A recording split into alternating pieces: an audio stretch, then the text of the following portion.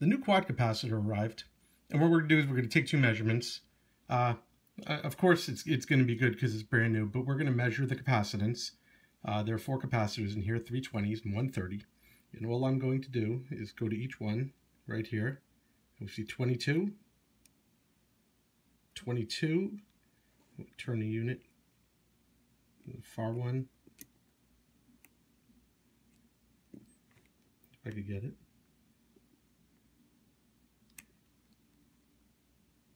22, and finally the last one here should be 30. So we have 30. So everything's good. What I'd like to do, even though we're not using the old one, is do an ESR comparison on this one and then compare it to the one that was in there. Now we're going to measure the ESR. For a capacitor this big, we're expecting a couple of ohms or less, but anything under like 2.5 ohms would be more than sufficient for a capacitor this size. So let's measure it out and see what we got. We got 1.8, 2.0, 1.7, and 1.5. Now if we look, we'll probably see 2.0 was the square one. And no, there's no correlation between the capacitance and that ESR. That's just what it was. So this one is good, and it's going to replace the one that's in there. Once we have that in there, we already have our negative bias for the tubes from the selenium rectifier, and this is the one that was really important.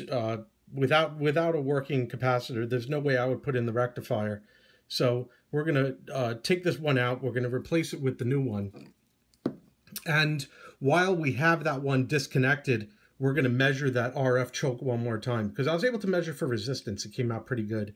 But the amount of henries of inductance that was coming off that coil was a little bit low for my liking. And it was suggested to me that it be measured out of circuit. So what I've done here is to preserve the connection so I don't have to go back to the schematic and find out how it was wired. I went and snipped off these connections from the capacitor at their lugs. So all four of these are connected, as well as I'm going to snip off this ground, which goes to the star ground right over here. And then basically it's just a matter of turning these tabs and pulling the thing out.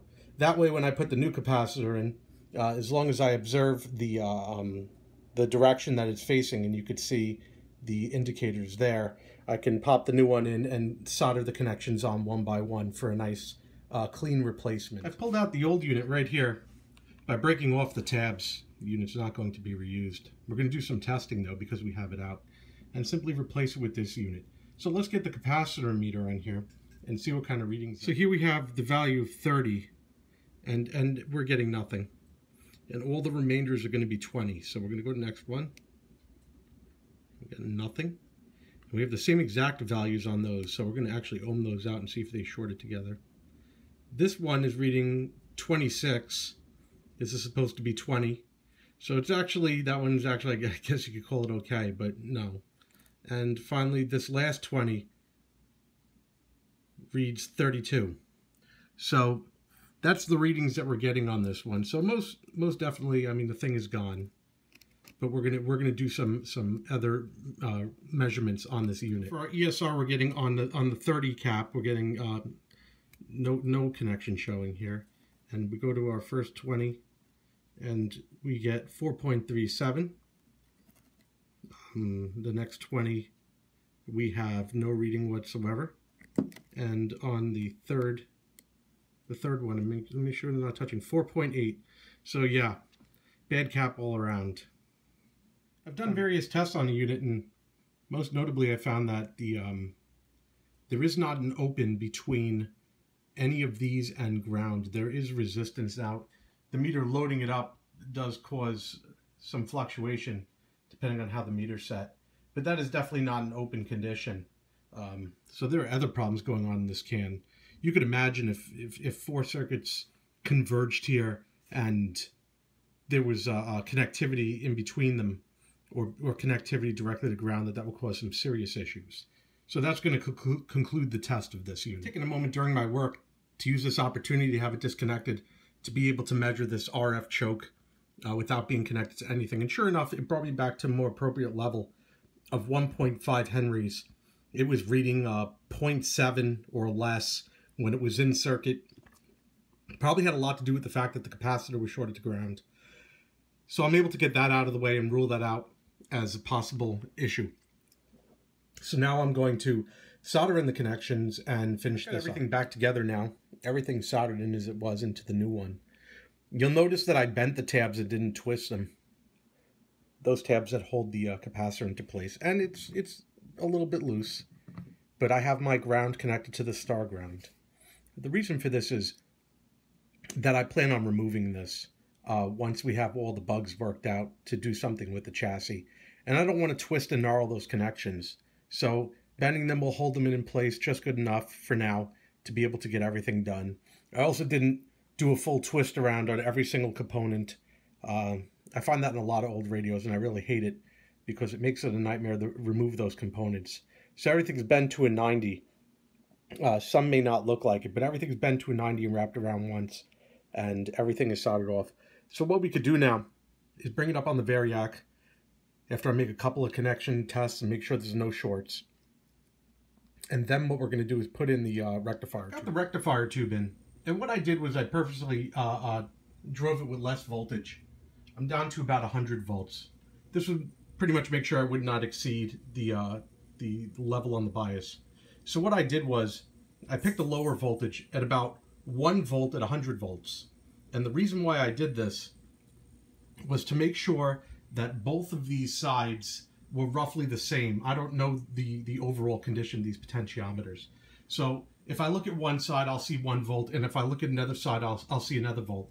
That way, as I increase the voltage of the unit, this rectifier right here, obviously it's starting to throw out current, but what's going to happen is that I'll know that roughly what the other side's going to look like before I get a chance to adjust it. So I'm going to increase that voltage to 15 volts. So we're on the threshold of the lower end of what the voltage should be for this. Though I can't get accurate readings, obviously, because I got the thing sitting downward. But what I got is 1.28 volts on the right channel. And what I can do is I can go and put it in the left channel. The contacts are a bit dirty. And I can see that I got 1.26. So that's exactly what I wanted to accomplish.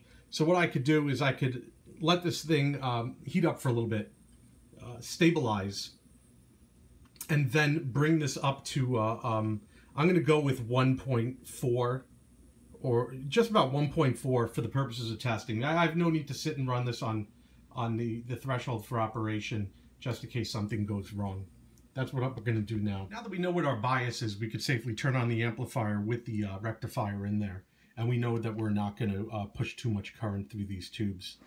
This is a good time, however, now that I have that rectifier in there, to do two things. Number one, I want to see what the voltage is on these two leads right here. This is the AC side of the rectifier.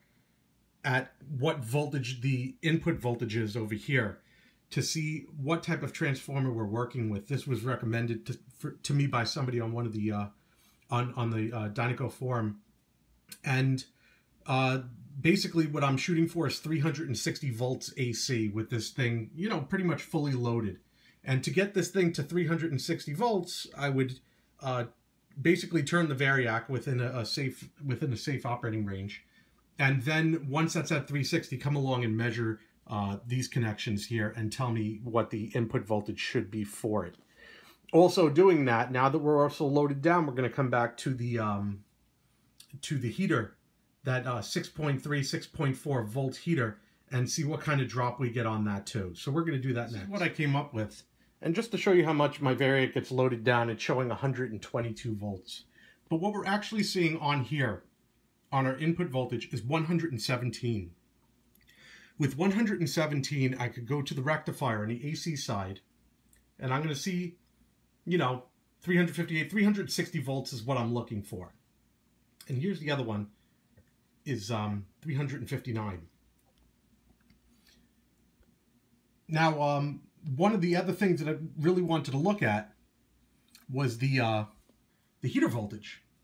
And while I can't measure that while holding the camera and doing this all at the same time, at 117 volts input voltage with 360 volts AC on here, I'm getting exactly 6.4 volts on both heaters, which is exactly what it's supposed to be.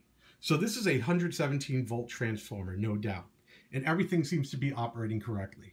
I'm going to remeasure all of my voltages now that I have the system fully loaded down. Also worth noting, and I just came upon this, in increasing the voltage, naturally the bias voltages changed from all the other component voltages adjusted. And what I'm actually getting is 1.56 volts on this one.